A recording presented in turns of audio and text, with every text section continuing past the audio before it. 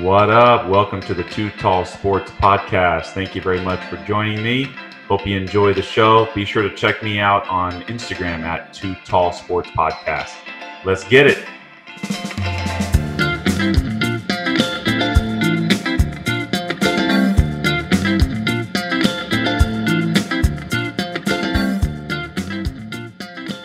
All right, welcome back to another edition of Too Tall Sports Podcast with Brett Lauren, your host. And I have a very special guest today, my minor league buddy, Derek Eitel, and he's with a company called Pando Pooling, which gets players together to kind of help each other out in the future with investments in themselves. So I wanted to get into that with him and also give some background on his career and how we met. So thank you for being with us today, Derek. How you doing? Hey, thanks for having me on. It's good to talk to you again. I know, man. It's been a while. Yeah, we have some good stories from Mobile, Alabama. You got that right. I wanted to get before we get to Mobile, I wanted to get a little background on you, just kind of where you're from, where you went to school, all that stuff, if you could. Yeah, from Marshall, Illinois. It's a small town, central Illinois, about 3,500 or 4,000 people. So just played three sports growing up: baseball, football, basketball, a little roller hockey, just, whatever the season was and whatever we could get our hands on. And went to college at Rose-Hulman Institute of Technology, the Rose-Hulman. The best school in Indiana. Yeah. It's we're known as the MIT of the Midwest. Oh, okay. Or maybe they're known as the Rose-Hulman of the East. I don't remember. Probably.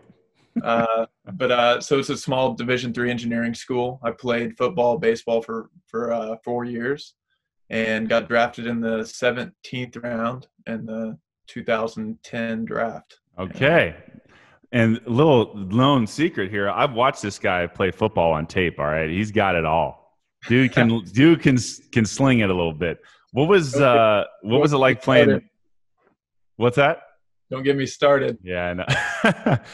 Did you go to college mainly for football, or did you go mainly for baseball? A little bit of both. I had one walk-on opportunity at Eastern Illinois for baseball, and I just decided that it was in my best interest to go to the stronger academic school and pursue that. And it was a plus that I could do both. Okay. At the Division III level. I don't think I could have done it at a D1 school or something. Yeah, it would have been hard. They would have wanted you to commit to one of those. Yeah, and my catcher actually in college was a Northwestern transfer, and kind of that same deal. He was trying to do engineering, which is, a tougher major. He wasn't playing two sports, but just doing the engineering curriculum. And, the baseball, he kind of had to make a decision, and he wanted to keep playing. So he went to a school where you don't have the same responsibilities, not being a scholarship athlete in a Big Ten program. Right. But yeah, so it's hard to say, but I always felt more like a football player in college. But I think a lot of that was my first sport. It's a fall sport when I first got there. And so those were the first friends I made. And before I even really got to know the guys on the baseball team. Okay. Now, when you went all 4 years there? Yeah. Now, did you think getting drafted was definitely a possibility? What were your thoughts on the getting drafted for baseball when that happened? My senior year of high school, there was a bird dog scout. I think he was with the Orioles at the time, Darren Blair, who I actually introduced myself to him at a basketball tournament in the winter, and he said that he was a baseball scout. I was like, hey, I play baseball. You should come check me out. And I had never, professional, I dreamed of playing in the big leagues and all that stuff. But in high school, no part of me was like, I'm going to get drafted. Right. He's like, yeah, I'll come check it out. So he came down, saw me pitch in the spring, and kind of planted a bug in me. He's like, you could be a draft and follow potentially. And I think he was just being nice. But he's like, you're committed to a good school, go to school. Yeah. But it just kind of planted a seed that maybe I could do this. But I didn't go to college thinking I need to get my draft stock up. It was just, I'm going to play football and baseball and try to keep up with my studies. And I was a very late bloomer, just kind of worked hard and kind of got lucky. I have some funny stories about how I got drafted, actually. Me and a couple of my teammates, one that was the Northwestern transfer, and another guy, Tim Teepee, they were both All-Americans, multiple years in college, but both position players, which is much tougher at the D3 level because you're just facing subpar pitching, and pitching's easier to evaluate regardless of competition. Right. But we, recruited ourselves to the scouts. We made resumes. We got a Rolodex type thing of scouts in the area. We just started calling them. We'd go to Indiana State games and where the scouts were and be like, hey, you want to come out to Rose-Hulman? And we'd set up our own pro days, and like half a scout would show up. And so it was that's just awesome though. Why not? You're any better. Yeah. Eventually we got some scouts coming out, and by my senior year, I was doing a little bit harder, and more scouts started coming. And so it was like a really cool atmosphere just on school because we don't normally have scouts, and so it was cool. I'd say the best fact about you is that you're the only player drafted in any sport from Rose-Hulman. That's got to be a cool feeling. Yeah, but most of the other graduates made a lot more than I in their chosen profession. But still, really cool. Yeah, I was living the dream, living with 5 other dudes in a 2-bedroom apartment. But yeah, I wouldn't trade it. Yeah, definitely. And then your career, the journey started, right? So you get drafted by the D-backs in 2010. And I think you played your first season in Missoula, Montana. Is that right? Yep, that was my first team. Awesome. Loved Missoula. I've never been to Montana, but I've heard good fans there. Good fans there? Yeah, great fans. Okay. How was your experience? You're like, for most people that don't know the minor league lifestyle, that compared to college baseball, what was it like, the transition? It was awesome. I mean, it's I was at a rigorous academic school that it's a little bit different atmosphere than like going to a state school, and it's a small campus, and people are very focused on their studies. They're not trying to play sports past college. And so I just thought pro ball was college without class is like the best. Yeah. Like you're around your buddies, you're hanging out, you're traveling around, but you don't have that, we got to be careful. We got to get this test turned in tomorrow. You're just having fun. It's a great lifestyle. Right. Now, coming out of the draft, obviously, most people don't get a huge signing bonus, and I think that maybe propelled you to what you're going to be doing, and we'll get to your job now in the future, but minor league lifestyle is tough, as you know. So what were your first couple of years like as far as dealing with that side of things? First, I had a really supportive family that looking back, probably allowed me to, if I didn't have some support system, I had student loans, and right. I signed for $1,000 was my signing bonus before taxes. So after taxes, we went out to eat at Applebee's. You treated? Yeah, and I think we had to throw in a gift card at the end to make the check complete. Oh man, that's great. Love a good Applebee's, man. That's a minor league restaurant right there. It may have been an Outback. Okay. Yeah, it was all a blur. But so I want to preface it with that. If I didn't have that, I don't know how long I could have made that decision to keep playing.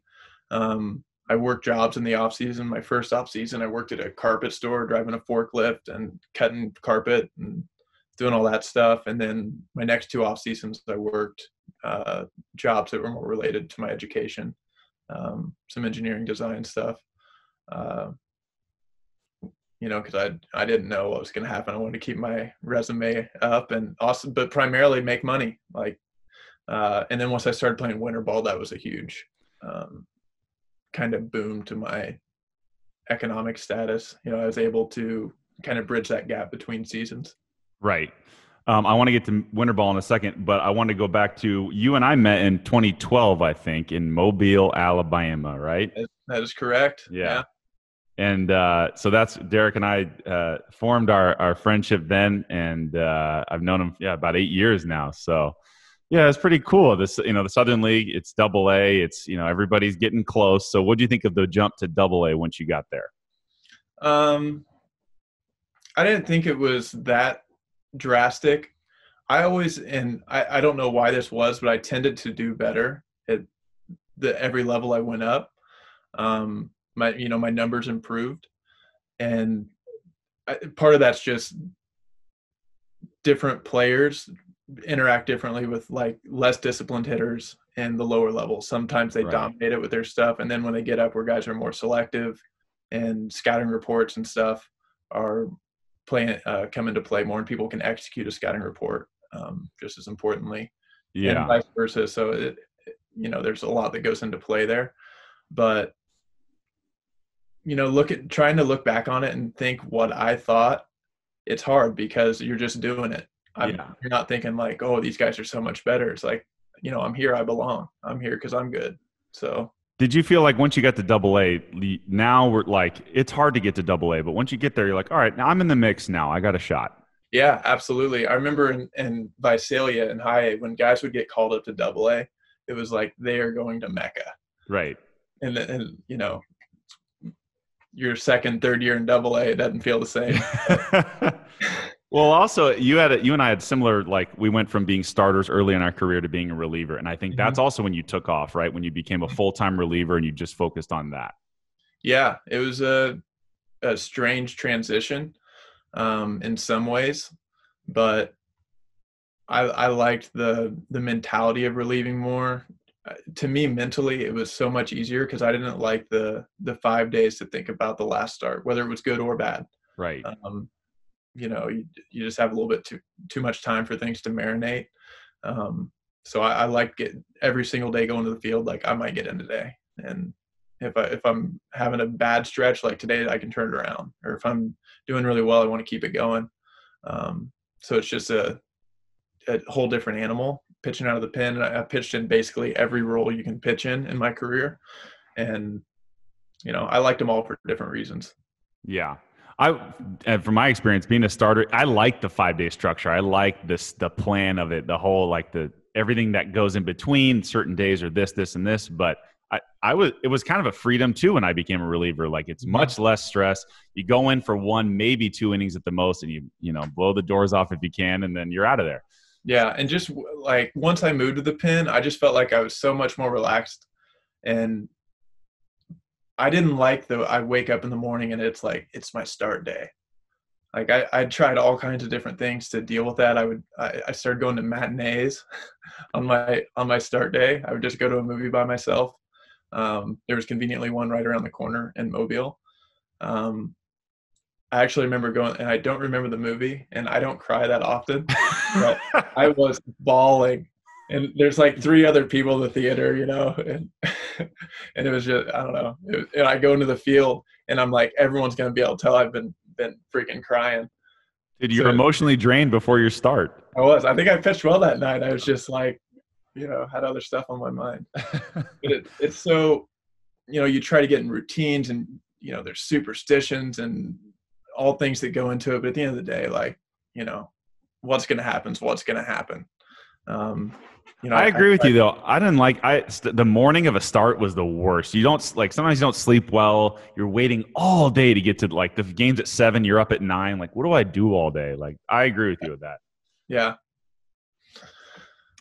Okay, so now I want to get to Mexico or playing in Venezuela also. So you got the chance to play winter ball, which for people that don't know, so in the off season you can go play in the Latin countries or in Mexico, any of these places that offer winter ball, and they pay really well for the foreign or American players that come down there. And there's only a few slots for each foreign player, but it's great exposure and it's the different baseball. So I wanted to kind of get your thoughts on that and what that experience was like. Yeah, I played for 3 different teams in Mexico across 3 years. I played for 3 teams in the Dominican across 2 years, and then 1 year in Venezuela. And it was the best. Like that was my big leagues looking back. And I knew it in the moment. Like there's a lot of stuff in your career that you don't appreciate it at the time, and then looking back, you kind of see it for what it was, and like that was a cool moment. Like my first winter ball game, I was like, this is for me. This is What was different about that atmosphere than regular minor league baseball? It's the big leagues. Like in simplest terms, you're there, you're in Mexico, you're in the Dominican, Venezuela. That is their big league season. The big league guys come from here, the minor league guys, the top prospects, like the dudes, they're there. And that's their season. That they grew up rooting for, the Magallanes or Escogido or Hermosillo. Like those were the teams they rooted for. Like we think about I grew up a Yankee fan. Right. Like they're teams that the kids look up to, and growing up, they want to play for their hometown team. And so the fans treat it that way. It's the big leagues. Like I know I said that like 5 times. Yeah, but that's I think the most apt way to describe it. It's serious baseball. It's not a developmental league. You don't go down there and work on a third pitch. You're going to be back home in 10 days. You go down there, you get results, or they send you home. And if you do well, you get results, you get treated like it. So you actually could feel it when you were there, like every game mattered pretty much. Yeah, and it's a short season. I think it's 60-some games, instead of 162. So that condensed schedule creates urgency, just like, 16 games in an NFL season is different than 82 games in NBA and 162 in baseball. So you coming off value. Yeah, you're coming off of 142 games in the minors, and then you're going 60. You're playing 200 games in a calendar year. I would usually do a half. Okay. So that's common. You'll go down for the first half from October to the end of November, or from December through however long your team's in the playoffs. And I prefer doing the second half, which I think I did the first half my first 2 years, and then I started doing the second half. And so I would take a little bit of time off after the season and then ramp it up. And I would go down to winter ball. You throw a few pins. They give you a little bit of time to get going, but you go down there ready to go. You might get down there and you're starting the next day.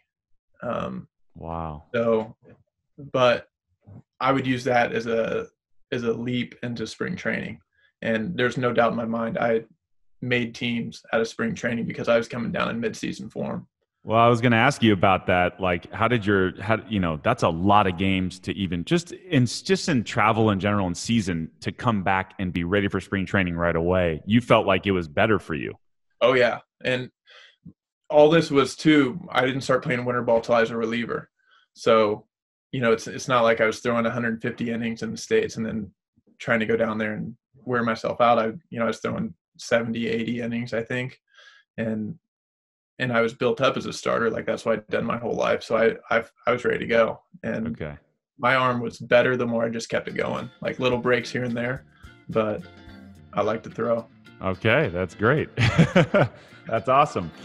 All right. We'll be right back after this, and we'll come back with part 2 with Derek Eitel, and we'll talk about Pando Pooling right after this. All right. Thanks, Brett.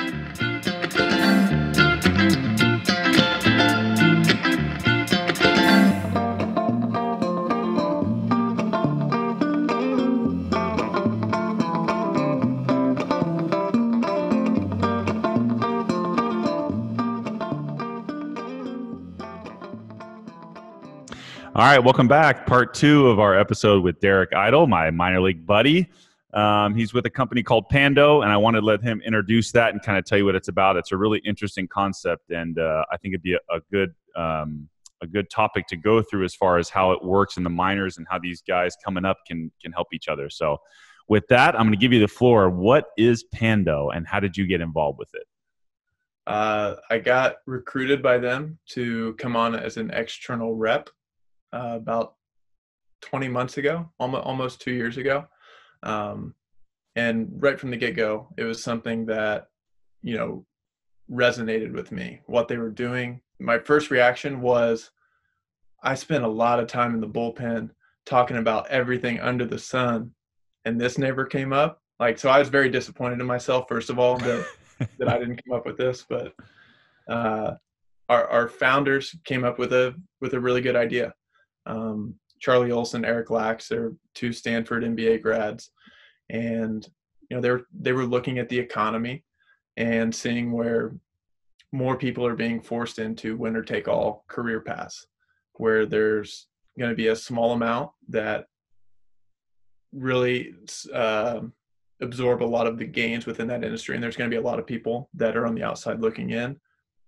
But when they all start in that endeavor, they're on very equal footing, and you don't know the results of that, what's going to happen down the line. And so you can see how that would apply to baseball very well. Baseball's a mirror of that. It's the 2%, right? Yeah, there's a huge disparity of the haves and have-nots, and that disparity does not reflect the talent differential between a player that makes no money in the big leagues, that gets up to AA, AAA, knocks on the door, and the player that makes 100 million. That guy is not 100 million times better than that guy. I agree with that. It's razor thin. Anyone with a uniform has a lot of ability, and they can do something well, and it could be a small adjustment. Or the right situation, and the organization believes in them, and they're the ones that are going, Mm-hmm. Yeah, I mean, there's 1,000 reasons. It's not that, the guys in the big leagues just worked harder than the guys in the minor leagues. Everyone's working hard, and everyone's trying to achieve their dream, but it's just not going to work out for everybody. Right. It's a numbers game, and it's just a reality of the sport.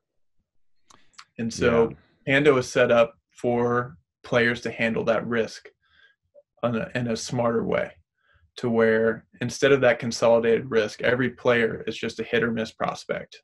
You either make it big time or you don't. And our platform allows players to group together. They choose each other.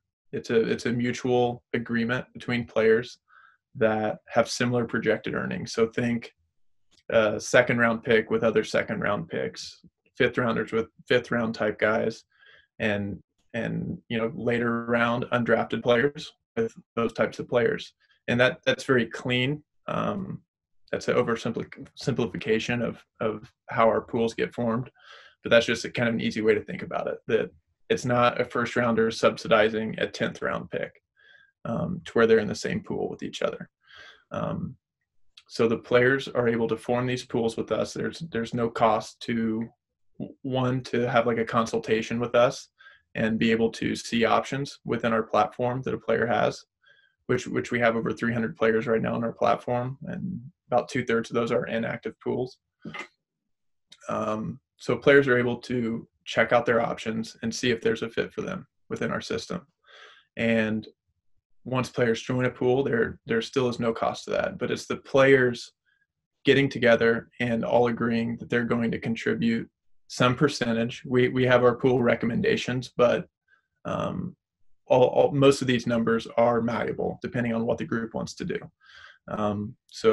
But our standard pool recommendation is that players contribute 10% of their earnings once they reach arbitration, which generally takes 3 years of big league service time to get to arbitration. And it's technically an income hurdle of 1.6 million, but 3 years at the minimum is about that number. And that's where that comes from. So if none of the players make it to the big leagues in that pool, nothing happens? Correct. Okay. Yeah, no money changes hands. And that's important for the way that our business is set up, that players in the minor leagues, we're not asking them to pay up front for this diversification because there's no product yet. Right. We don't take a fee until we've delivered that product and a pool has distributions. So it's a tool for the players to, again, get rid of the consolidated risk, which at almost any stop of economics, you don't want consolidated risk. Companies, businesses have insurances and contingency plans and diversification in different sectors, and the individuals within that are diversifying their stock portfolio. But players are asked to take on all that risk solo with no safety net, no fallback plan. And it's a saying that Dan Duquette says, who works with Pando, longtime GM in the big leagues, is the player's the pilot of their jet plane. You're in control. Whatever's going to happen is you're controlling the plane. But if something goes wrong, Pando's your parachute. And a lot of times by the time you know that you need a parachute, you better hope you have that parachute in place. It's too late. And gives guys a soft landing, because it's a numbers game. It's not about ability or a player not believing in themselves. It's the fact that other players believe in them just as much as they believe in the guys that are in their pool with them, that look around. We're all potential big leaguers. And so let's circle up and protect each other going forward, and say, let's create a better set of financial outcomes for everyone in this. Now, how do you, I know obviously you're talking to players. What is it college guys, summer ball? Where do you start getting these guys to form the pools? Players our clients have to be professional players. But we do some outreach to the amateur side. We spent time at the area code games, and a lot of that was just agent networking. Talked to some parents and stuff, but we're not really talking to high schoolers directly. Right. Yeah. It's too soon. Yeah. But I think it is important that just the education of our product, we want to encourage financial literacy and just thinking differently about what a career in professional sports is. It's a career, it's a business. And Pando offers players to make a savvy business decision and how they approach their career and how they value that first $1 million versus the $1 million that gets you from 49 to 50 million. The utility money, and that first $1 million is vastly more important than even $5 million to get you from 95 to 100. So I know you have a good example with the Giancarlo Stanton. Let's just say he's a $300 million player, whatever he makes it. So he has to put in a certain percentage, and if he's in a pool with other guys that make it, they'll put in a percentage too that are all past that third-year arbitration in the big leagues. The rest of the guys that didn't make it all started the same as him, but they have some funding to help them. Mm-hmm. Correct. So that I want to make it clear, Giancarlo Stanton is not a client of ours. Right. Just an example. Yeah, but we do a lot of historical mock pools, and we show what would have happened if picks 10 through 20 of the first round had pooled when they got drafted. And over you see the same results. All 10 of those guys did not go on to have the career you would expect from a top 20 pick. Obviously, the expectations are very high for those players for good reason. They have a lot of ability and they're very projectable. But then your career starts, and some guys have that meteoric rise. They don't hit any hiccups, and they're hitting arbitration by the time they're 25 years old, 24, or super twos, and off they go. But inevitably, that is not the case for all 10 of those guys. And so you see over and over, in the case of a pool like that, we would expect about half of those players to clear arbitration. So it's going to be basically that coin flip. And the coin flip analogy I like to use is, if I gave you two coins, one coin is 50 million for heads and 0 for tails, and the other coin is 45 million for heads and 5 million for tails, which one would you want to flip if you get one chance? I'll take the 45 million with the $5 million parachute. That's most players, most people's answer to that. That's the logical answer. Right. So that goes back to, for instance, like in a common objection, probably, let's just say the one guy that makes it is the one kind of contributing the most, right? So I know when you hear that objection, what do you say to someone that says, well, the guy that's making it has taken on all the risk? Mm-hmm. Well, let's say there's a pool of 10 guys, and we don't have a crystal ball. That's why we exist. No one does. Right. If you knew what was going to happen, you wouldn't need insurance security. But that's not the case. But if that happened, that would be an outlier to where only one of those players, we would expect 5 of them to. But that is a result that we would 100% stand behind. We have a 90% client profit rate. And the guy who, let's say he made $100 million in his career, so he would be putting 10 million into the pool, but he's still an owner in that, so he would get his share of that back. So he goes, worst case scenario, you make $91 million instead of 100. Which I think most guys would be okay for. Plus, you're helping out other guys that were just like you, that easily could have made it just like you, and you're the one that made it. And that's the whole key to this, is the only reason those 9 players are getting those distributions from that player is because they were willing to be that guy. That's what they're signing up for. Like, I'm okay with that trade-off. If it means we have 9 guys who became millionaires over again, regardless of what they signed for. And this money also is flowing from, the pools start the flow of money. The distributions happen in real time to the players as the money's being earned. So you're thinking these 9 guys that didn't make it, maybe some of them had injuries, maybe some of them just, for whatever reason, didn't end up having that big league career that they'd hoped they would. But they're getting that almost $1 million safety net over the course of 10 years, maybe from age 25 to 35, while that player's signing those huge deals and, being a big leaguer. Accruing service time that, he's going to have a sizable pension when all things are done. If you make $100 million, you played a long time in the big leagues. So you're accruing that service time that we don't touch. You don't, obviously a pension or anything like that. That player is going to have off-field earning opportunities. None of those things are subject to pool contributions. So that player is going to have so many different sources of revenue that any losses from a pool, I don't think, will be felt in his life. Now, how long are the players in the pool? How does it work once they're all in it and all that stuff? The pool lasts until the last player in the pool retires, and then it's dissolved. We do have a cap in place. So and again, this is something that can be adjusted depending on the preference of the pool, but our standard cap is $20 million in contributions. So if a player makes $200 million after arbitration, he's put his 20 million, his 10% of that into the pool. Everyone in that pool is very fortunate to have been in that pool. His obligation is through of contributions. So if he makes another $100 million in his career, he keeps 100% of that. But he is still subject to distributions from the pool. So if other people are earning and putting it in, he's still getting those distributions for as long as the pool exists. Right.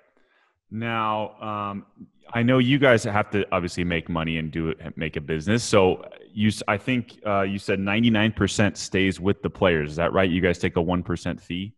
Yeah. So our fee is tied to the pool. So we are an owner just like all the other players in the pool. We own 10%. So it's a 10% ownership and a 10% contribution. So it's essentially a 1% post-arbitration fee.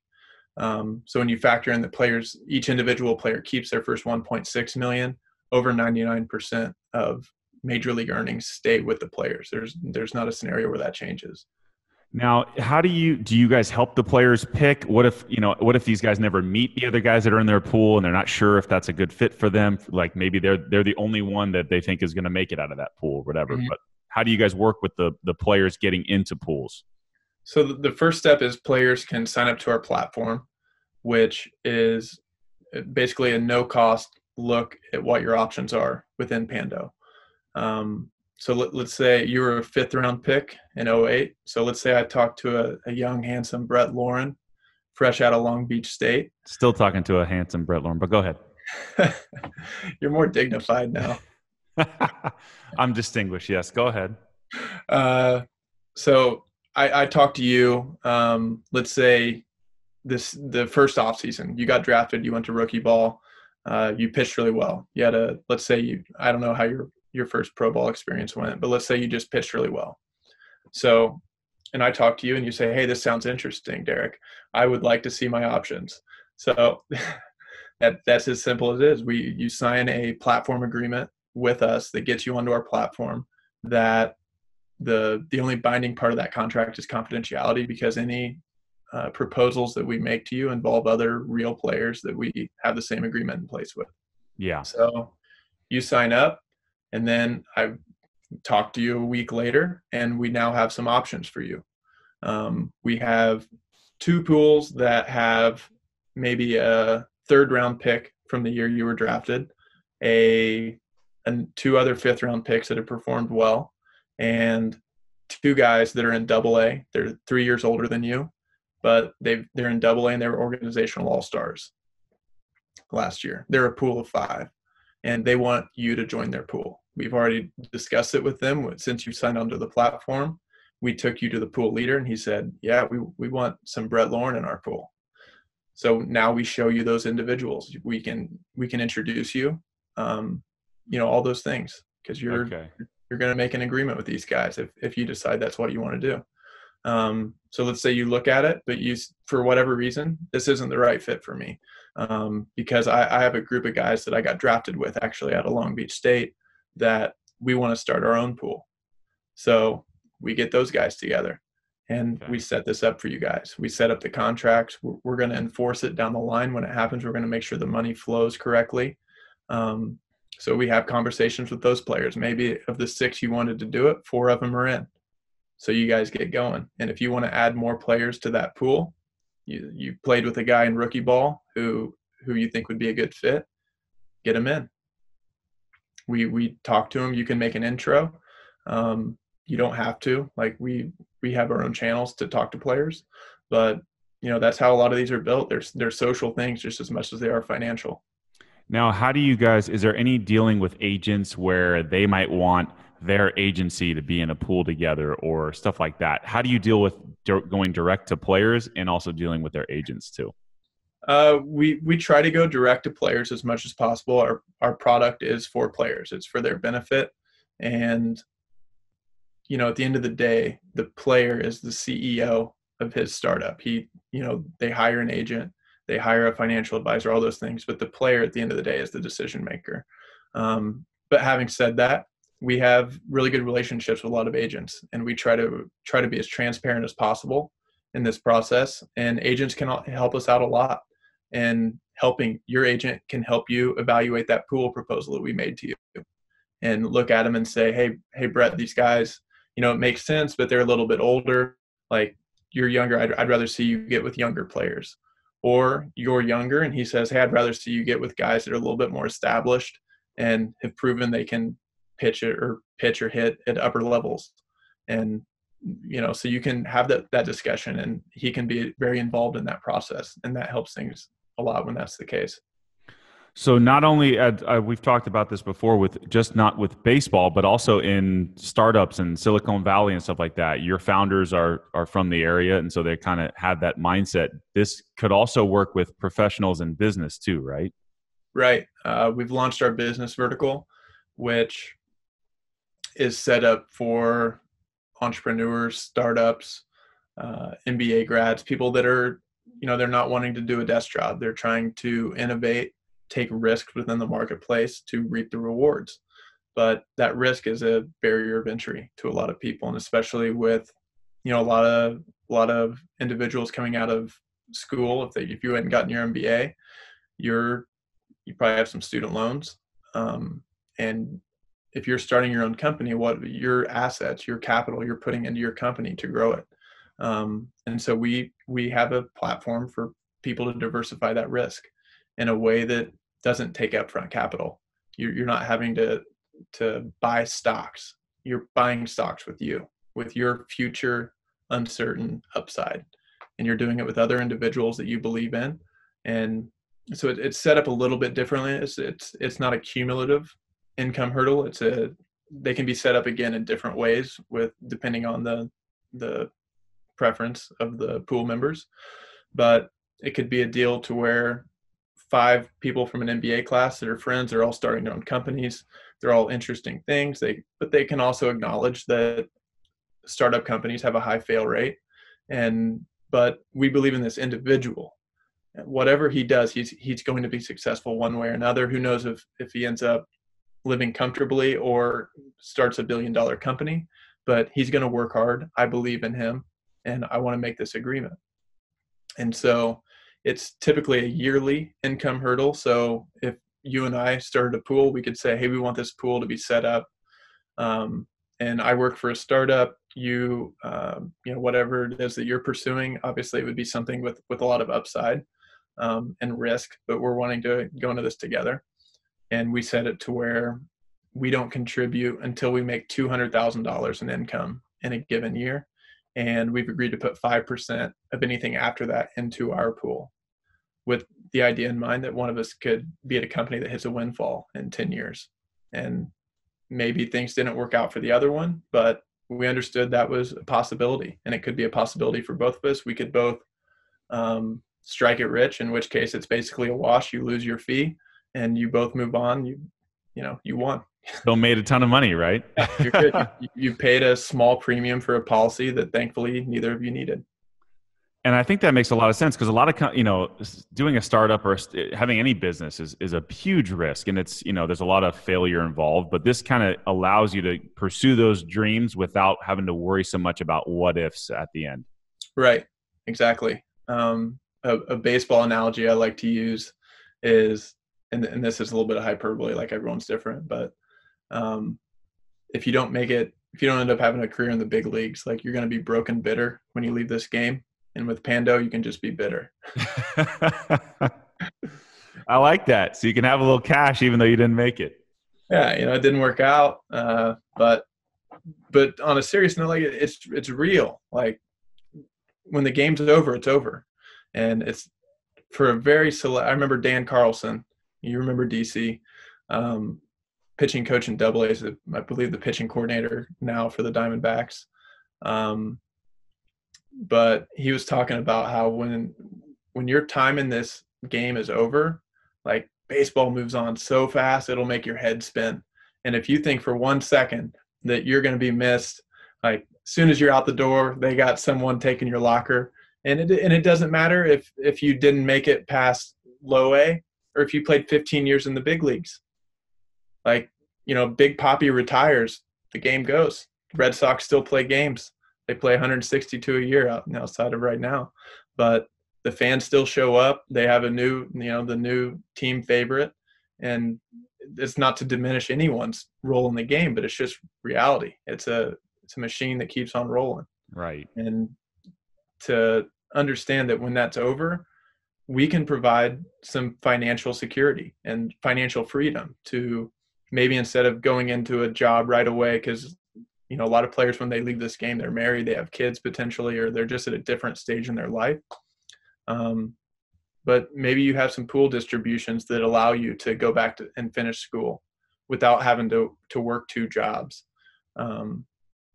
or maybe hold out for that job that is a little bit more appealing, like more passionate about, rather than, I got to get a job. Like, I just got to do something. I need to start earning because I have responsibilities.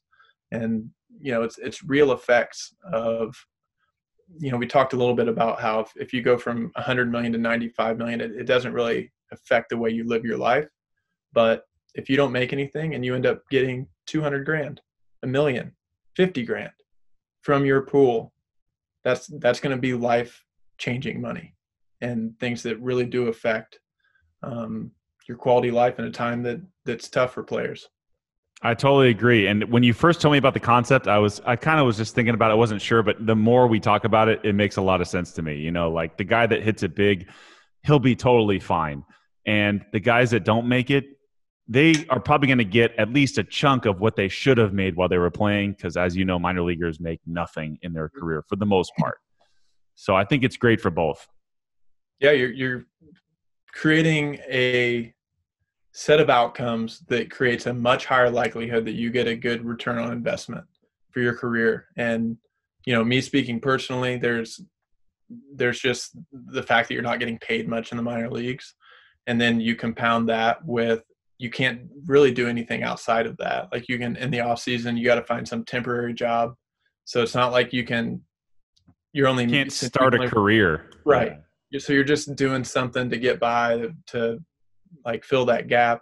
And then you compound it with the opportunity costs. Like, I went to a good engineering school, and, the guys that I graduated with were off making 6 figures out the gate out of school, and they've climbed the ranks. They've built a resume. They're, now executives, professionals within their industries. And that's a real cost of pursuing baseball. If things work out great like that, like, it really is, like, it makes me happy when guys succeed. And even guys that you're on the same team with, when you want to be the one getting called up, you're still happy for those guys. Oh yeah, we all know how it goes. And and you're right. And you play, I played for 7 years. You played for 9 years, right, in the minors? Yeah. Okay, so we just spent 7 to 9 years of not building a real life resume. Mm-hmm. You know, like that's a tough thing to start at late 20s, early 30s and go, all right, now you're in the real world. Right. And not everyone, but I feel like it's a common theme that because I played professional sports, I'm going to get a good job because it's cool. Like people will talk to you and like, oh yeah, It might get you in the door, but it might get you in the door. But at the end of the day, how does you playing baseball make me money and for me to hire you? And of course you learn, you can talk to people.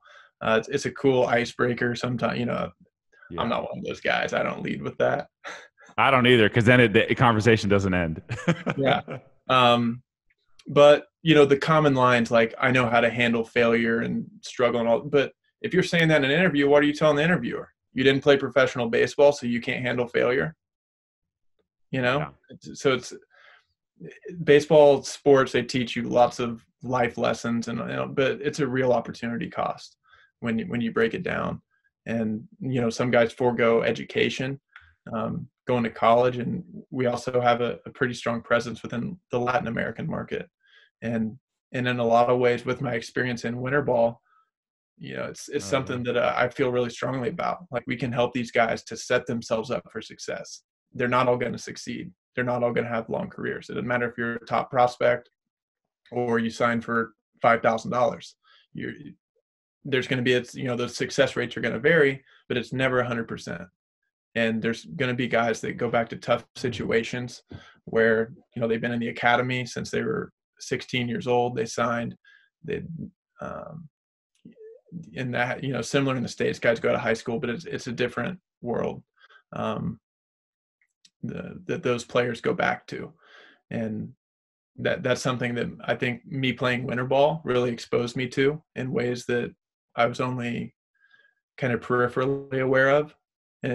But going down there, seeing it, and they're such good people. They're, a lot of my good friends that I played with are from the Dominican, Venezuela, Mexico, and, they're good people. And I think that our company can help set them up for success and circle up and keep that money amongst each other. Right. So if people wanted more information, where do we find you guys? Our website's pandopooling.com. I'm on social media. We have a few podcasts out there. You can YouTube. There's some videos. But yeah, look us up. We're happy to talk to people. And I just like talking about what we do. It's innovative and it's good to think about. It's a different way to think about what I think some people perceive is the status quo. And we do it this way because that's how we've done it. And, I think there's a better way to handle the risks in a professional baseball career now. And I also commend players that are willing to have a conversation about this with an open mind, because I get it. Like, guys are told to put the blinders on. And so we don't take that lightly. Like, we have to be professional. We have to do our jobs correctly and in a way that really does put the player first. Totally. Well, I'll definitely help your stuff out. If you want to reach out to me, also at Too Tall Sports Podcast, or you can look up Pando Pooling, and you can get all the information you need there. But thank you very much for your time. It was great to catch up, and I'll definitely be talking to you soon. Yeah, man, it's good talking to you. Thank you.